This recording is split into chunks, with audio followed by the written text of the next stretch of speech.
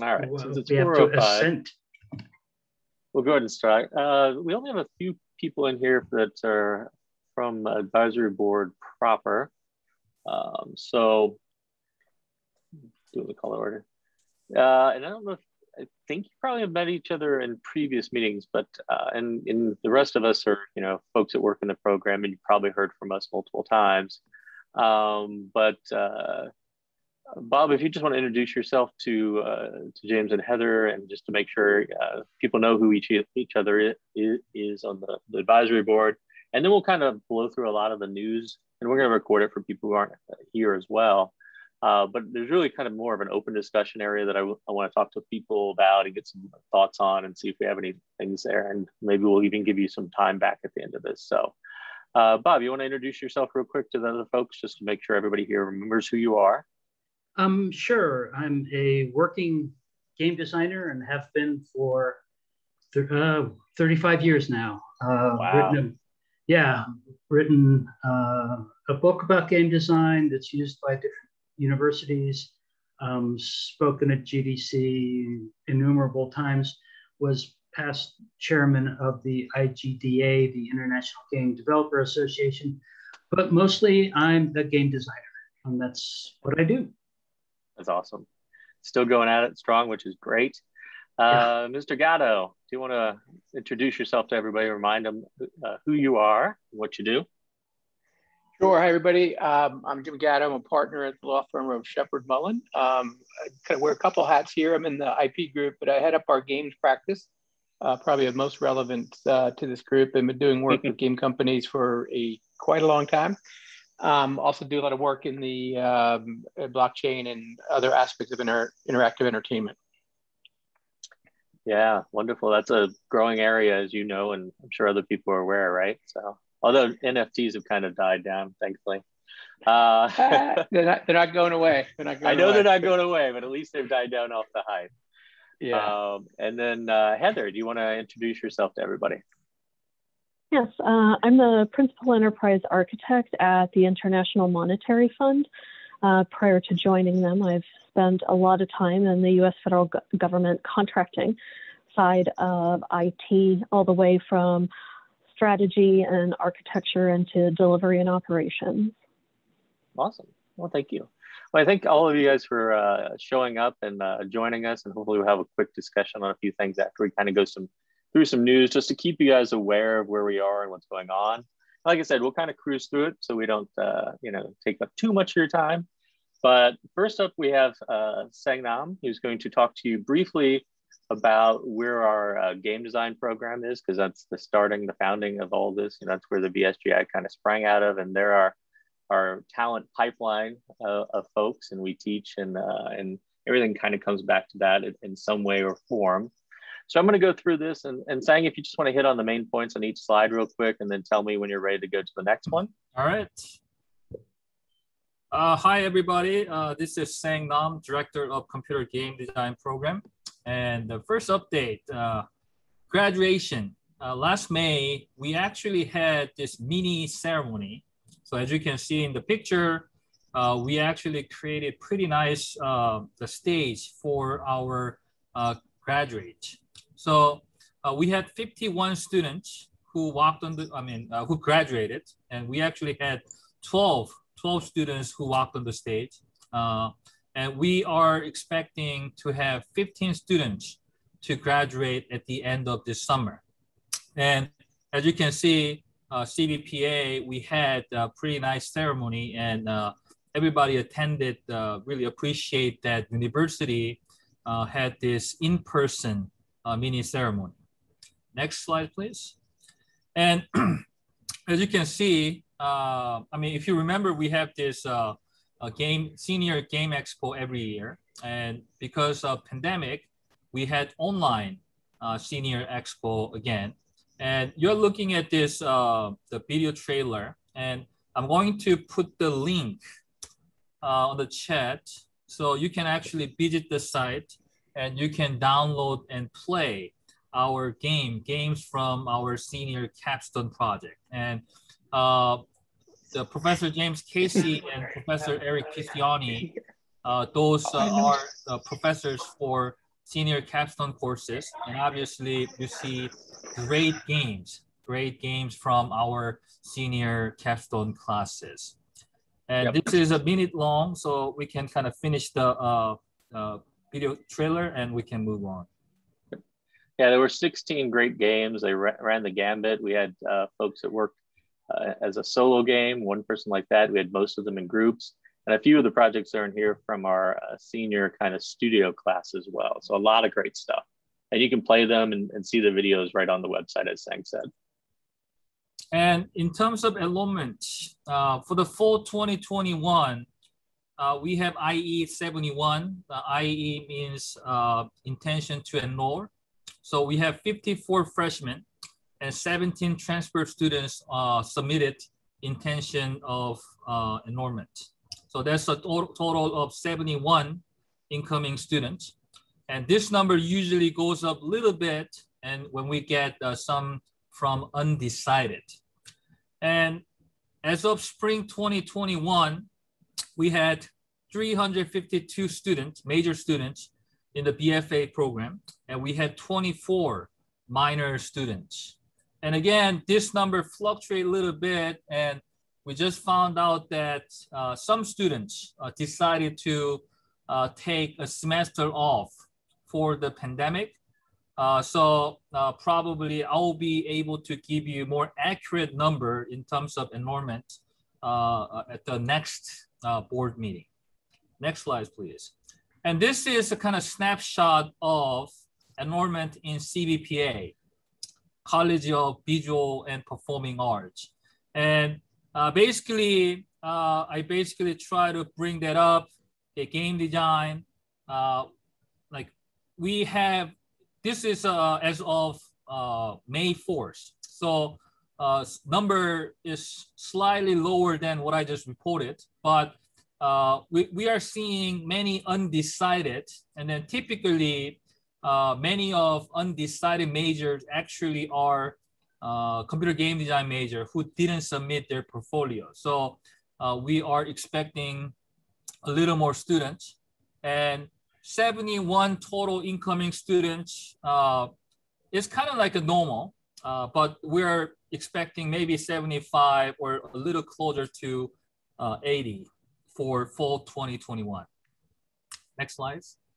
And if you remember at the last board meeting, we were part of organizing committee universities for GICon 2021, a game immersion conference and game jam. And this link will give you the games from the game jam. And our students participated and led game jam teams to complete interesting games to promote the UN Sustainable Development Goals. So Ocean Heroes, Walk to Bus, Locust Defense, and Urchin Chasers. Basically, all these 4 teams consist of university students from like world, basically. Like GMU, University of San Diego, and Westminster University in England, and schools in China. And all these students formed teams, and then they participate in this game jam. And at your leisure, you can go to this link. I just posted on chat to get to know more about the games. And then you will find like student developers from George Mason University in all of these teams. And next slide, please. And Indicate Horizons. We will be featured at Indicate Horizon event along with the renowned game programs in US. And you can go to this link to get to know more about this event.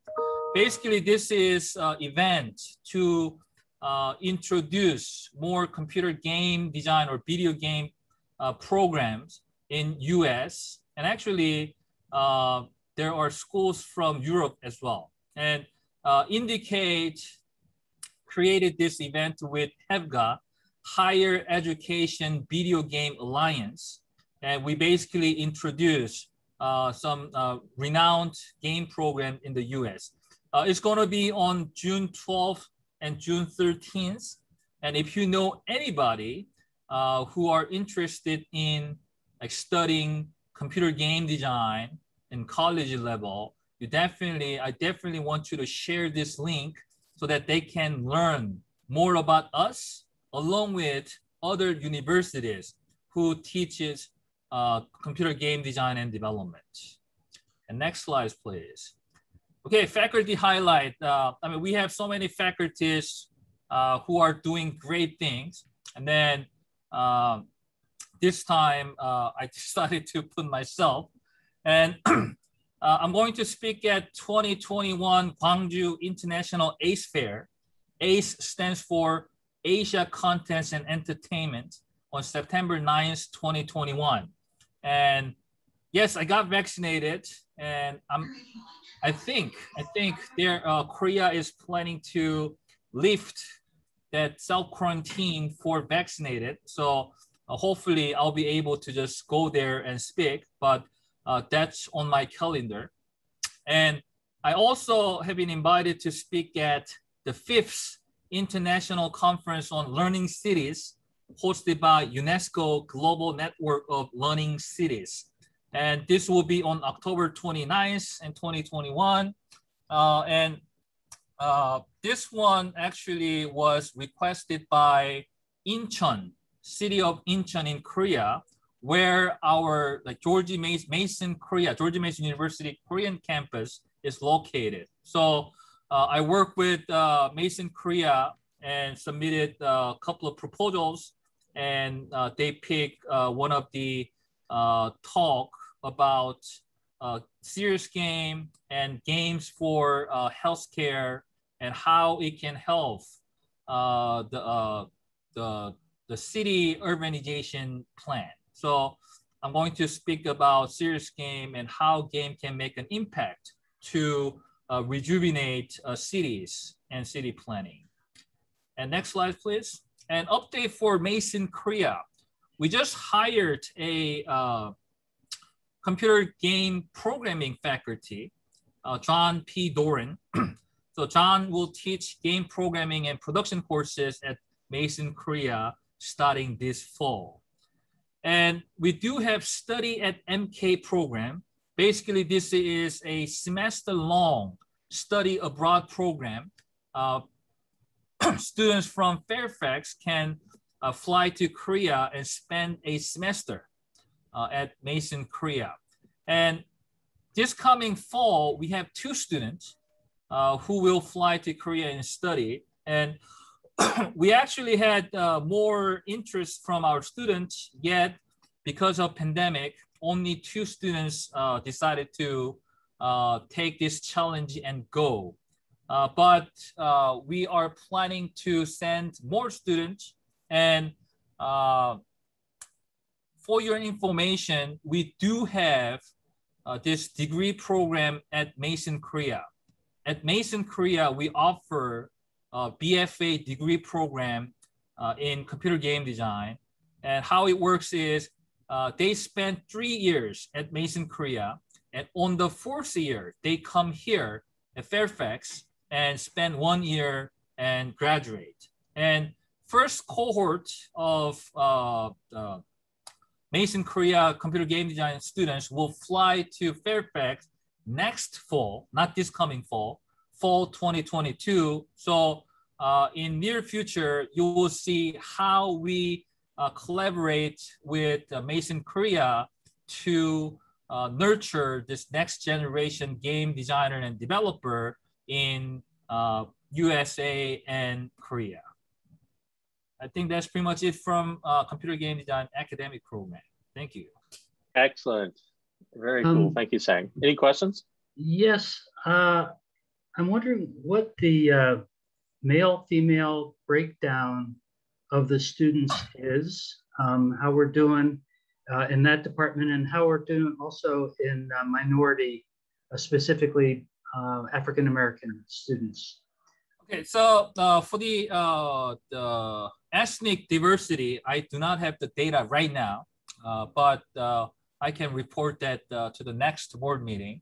But for the female students, we have about 35–40% female student population, which has been dramatically developed from a few years ago.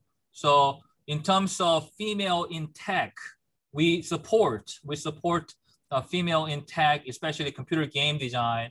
And then we actively recruit female students. And in terms of ethnic diversity, I do not have any data, but I'm going to report.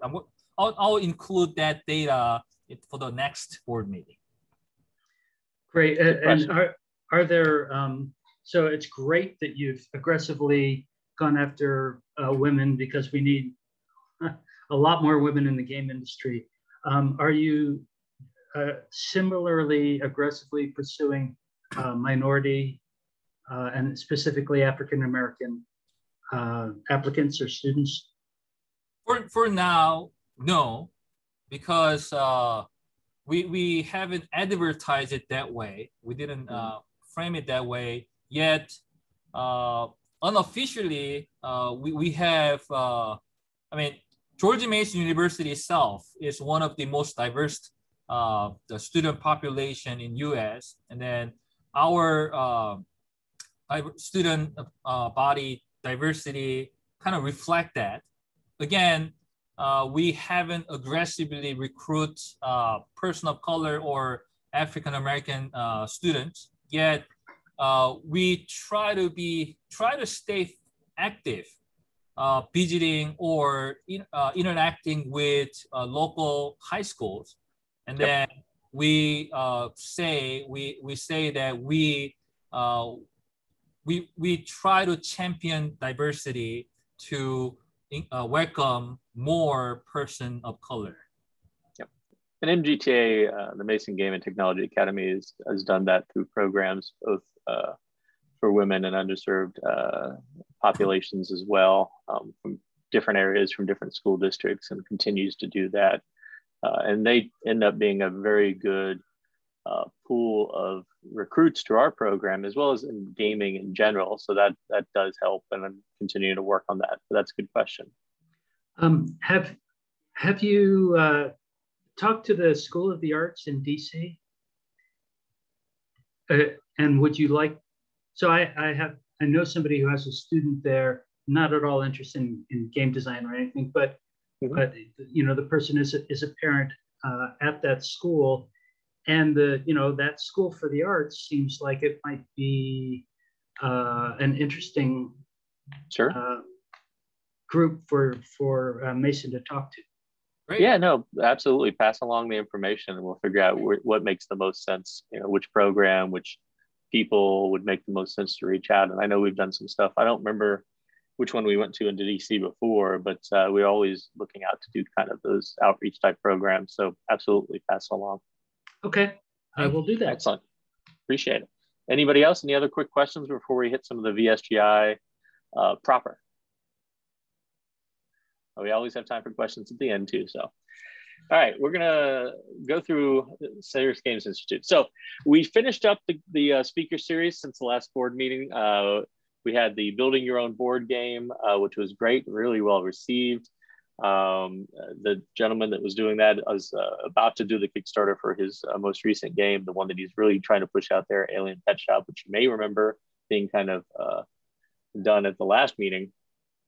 And then Stephanie, who's also on here, did her talk on body ownership and virtual reality, and that went over very well. And in fact, you've graduated based on that, right? So congratulations. You're getting your master's in game design. That's awesome. And of course, we have all these recordings at our website. You can go in there and check them out at your leisure, pass them along to other people.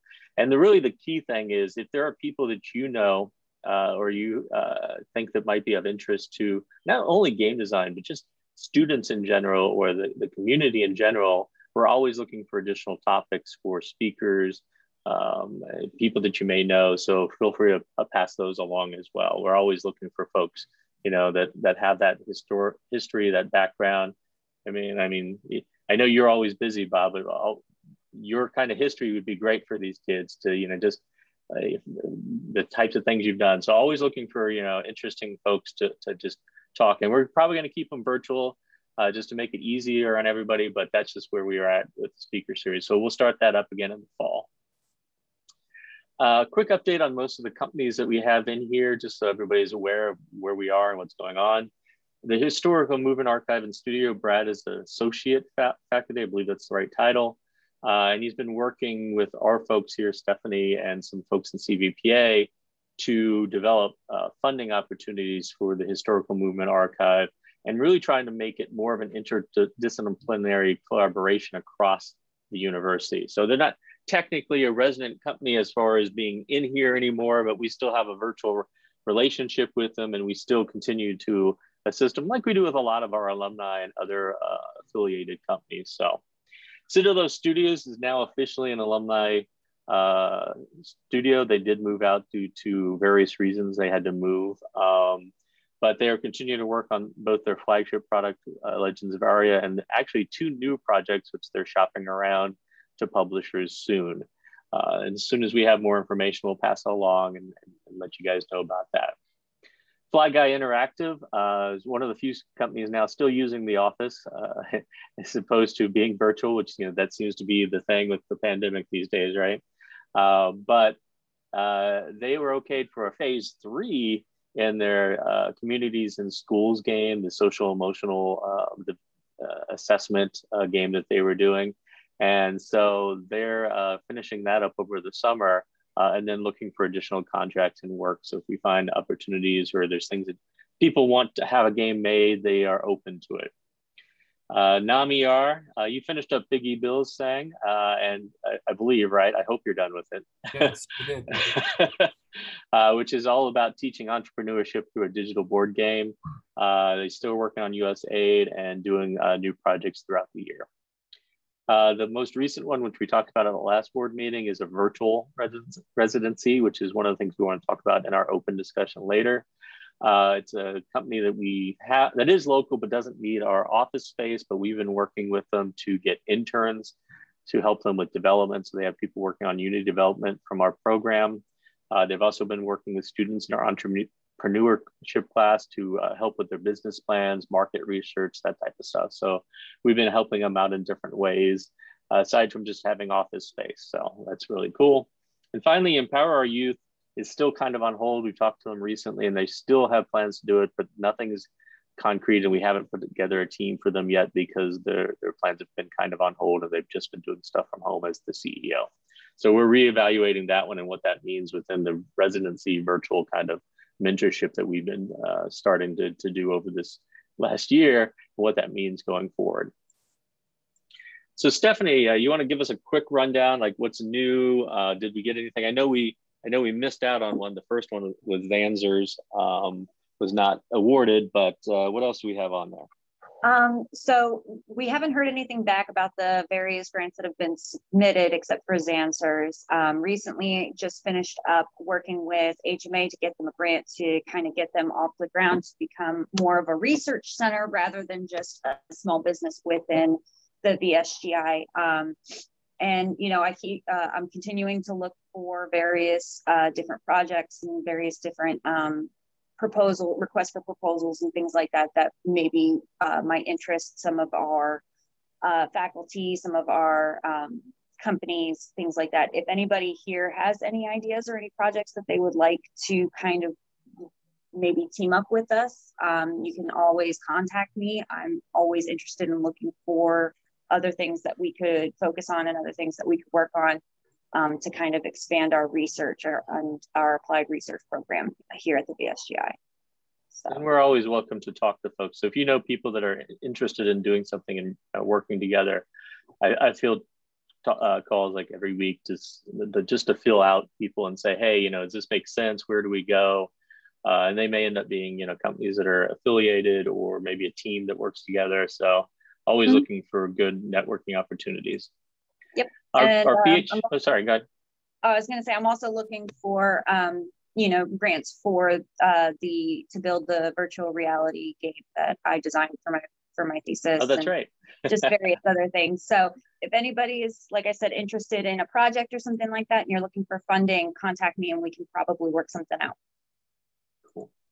The PhD program that Scott Martin is working on with SANG and folks, as well as other colleges, is still plowing ahead. Right now, it's mostly done. The first draft is being shopped around to see where we need to shore it up. They're getting on letters of support, additional ones from both inside programs as well as external partners. And we'll hope to have that submitted and then get it into the program. And then what we'll do is we'll ensure that we have the funding and get it through SHIV and the various different processes. And hopefully get a PhD in serious games here within the next year or two is really the goal. Speaking of things that are coming out soon, we're going to have a launch party. We don't have a date yet. We will send something out once we've determined a date. But obviously we've done some book signing parties, launch parties in the past for Dr. Scott Martin. He's been prolific as an instructor here, doing books on various topics, mostly artificial intelligence. And this one is kind of a combination. It's serious games as well as AI and new technologies. And what's interesting is he asked both myself and Stephanie to provide writing in it. So we each did our own chapter on various different things. So it's a nice collaboration between a lot of folks here at the VSGI. It's supposedly releasing on July 13th from Rutledge. As soon as we know and it's out and there's links and if people are interested, we can always show you what it looks like. And if we can get copies and do a signing, we'll do that too. And then we'll do a little party like we did in the past. So be on the lookout for that. It's really good. I liked all the chapters, especially mine. I mean, and Stephanie's. Scott's, he writes a lot. He's used to it, but being collaborators in a book like this is kind of new and cool for us. And I know some of you, like Bob, you've written books. You know what it takes, and what goes into that. So we learned some of that wonderful stuff. Some really quick updates that really didn't deserve their own slides, but just to let people know, as part of getting the SGI up to speed on things, I know the HoloLens has made a big push in the DoD and military markets, government, and big orders being put in. So we actually now have 2 of those devices here so that we can work with development, work on additional use cases with partners as needed. So we have those here. If people are interested in playing with them or learning how to use them, we do have them. We're also participating a lot in the future of the campus. I know myself and others have been in a lot of master planning committees. So just to give you an idea of what that means, and it's just more long-term plans for what 3 different campuses of Mason are going to end up being. And obviously the VSGI is out here at SciTech, and that one's really kind of focused on medical and graduate studies and kind of this innovative technologies and things like that, which is kind of where we came in. And we're still planning to get some additional space out here for the PhD program, et cetera.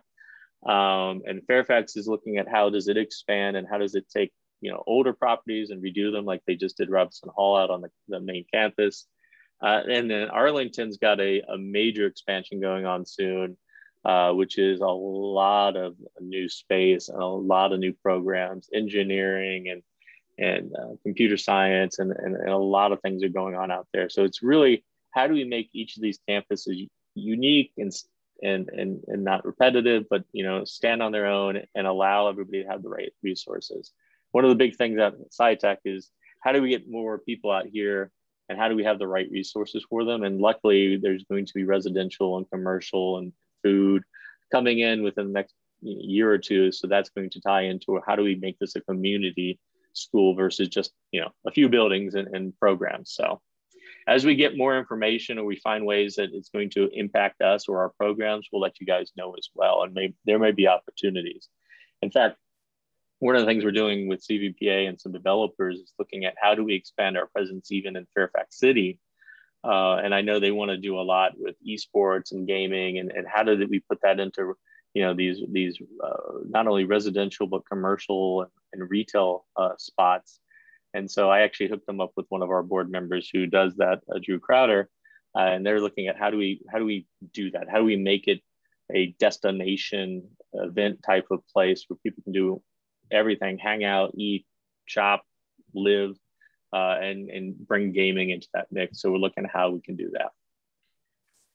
So that's really it for VSGI. I'm going to go over really quick the Mason Game and Technology Academy.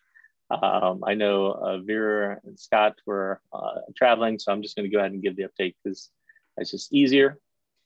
So Vera's done an outstanding job of rebounding from our pandemic. We did a great job going virtual last summer by necessity, but this year it's all about bringing it back to normal as best we can, given the rules and the regulations and the relaxation of said rules and relaxation, of regulations. So what's really cool is this summer is going to be a hodgepodge of things. It's going to have the virtual stuff because people still need that. It's going to have residential and commuter in-person, face-to-face classes.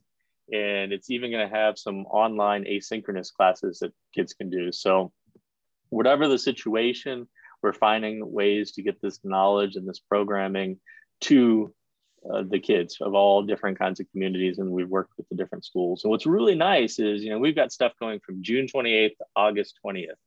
Every week there's something going on. There's various different programs, some of it virtual, some of it in person, lots of teacher opportunities, lots of student opportunities as teaching assistants. And what's really cool is this summer we were able to partner with the University of Westminster to actually host some classes for their students as well. They have a program over there, and they really wanted kind of this primer class that we're offering for students there for their students, and a way to kind of get them started and get them interested within the game design degree. And so we're doing a lot of classes over 3 weeks here, at a slightly different time frame to accommodate them, but they should really enjoy that. So if you have any questions about what is being offered, or people who still might want to sign up, we still got room. mgta.gmu.edu has all that information. But they've done a great job on that. So the last thing, we're going to open it up for anybody who has additional questions or things that they want to talk about. But one of the things that I want to bring up that we've been working on and kind of doing a little bit for last year anyways, is how do we formalize this idea of a residency versus a virtual affiliation? And, even the terminology is something I'd love people's feedback on, right? It's like, it's really easy to understand what a residency means is because, it invokes certain things. It's like, well, if you're a resident, you get an office and there's equipment and there's obviously all these amenities of an office. And then, we have great folks here that have, come in and offer things. And I know Gatto has talked to folks, and everybody here is Bob. Everybody's contributed in some fashion to making these, relationships work.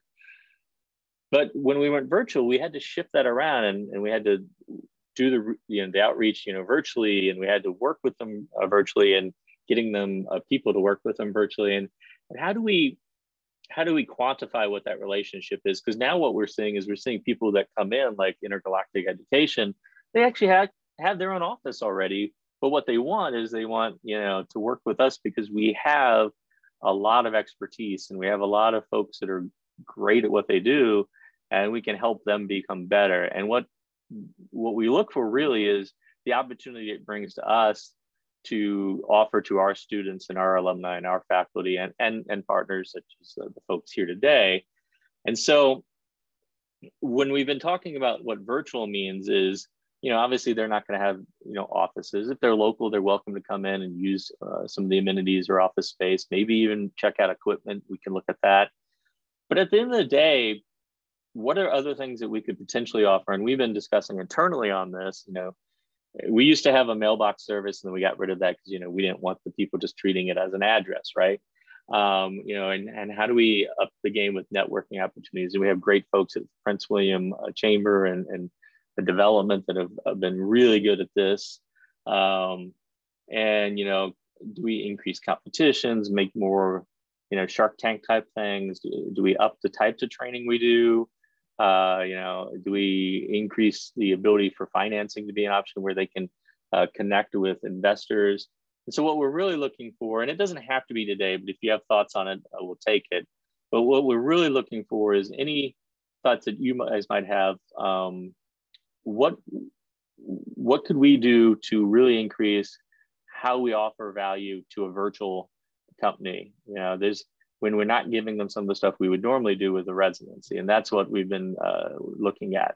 And then what do we want to call it? Is it just a virtual residency? Is it just a virtual affiliation? Like, how do we do that? You know, it's always been a resident or an alumni, and now you've got these folks that are not a resident and they're not really, you know, alumni, but they're working with us and they're affiliated with us. So I'm just going to throw that out as an open thing. And then also, if you guys have stuff that you want to talk about or anything you guys want to throw out, there's opportunities. I mean, I'm welcome to give you this moment. We've still got a few minutes left. So I'm just going to open up. And if there are questions or thoughts, feel free, raise your hand, just talk, whatever the case may be. Oh, Bob, I see a hand. Nice.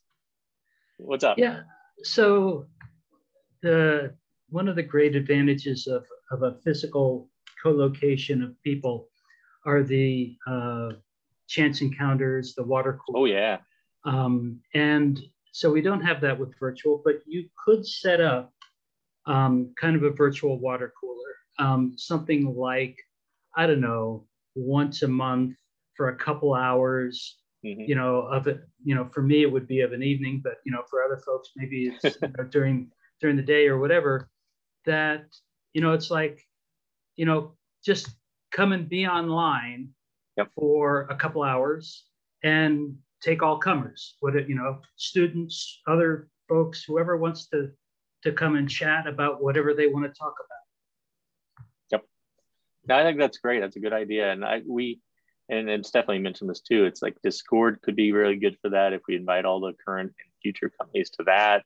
Your idea of, you know, having official times is always good too, because, you know, there's something that's still lost even with the asynchronous kind of form of communication that you have on Discord sometimes. Sometimes you're lucky and you get into chats.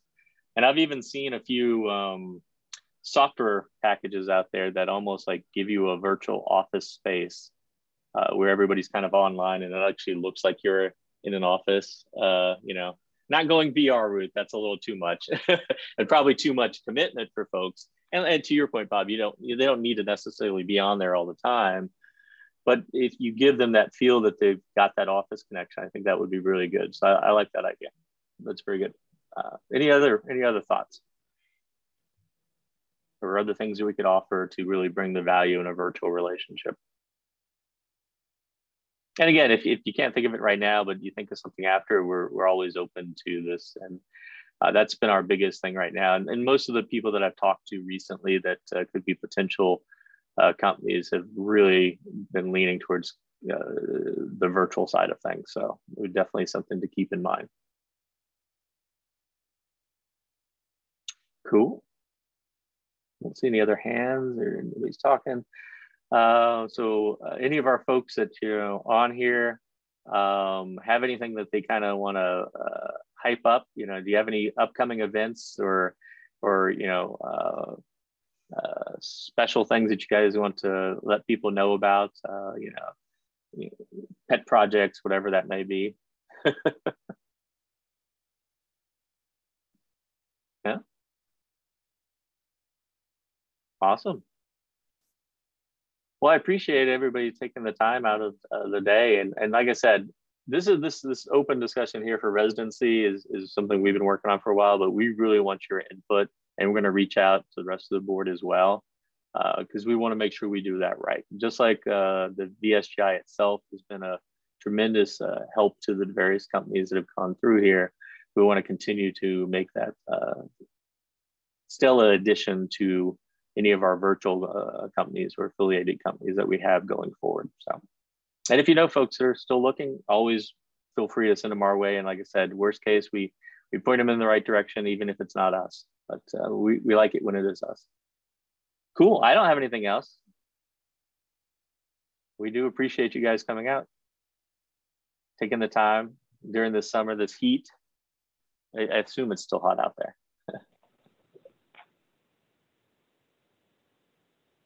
Heather, I see your mic is on. Did you have something you wanted to add? Nope. Okay, just making sure. Goodbye. Okay. Well, thank you for showing up. Thank you, and thanks, Bob, and thanks to Mr. Gatto, and thanks to everybody else who showed up here that support the VSGI in their various different positions here, and we really appreciate it. And like I said, we want any kind of information, thoughts, ideas, opportunities from any of you guys, or anything we can assist you with. That's what we're here for. So thanks again, and I'll give you 15 minutes back to your day. Great. Thank you. Enjoy your evening. Take care.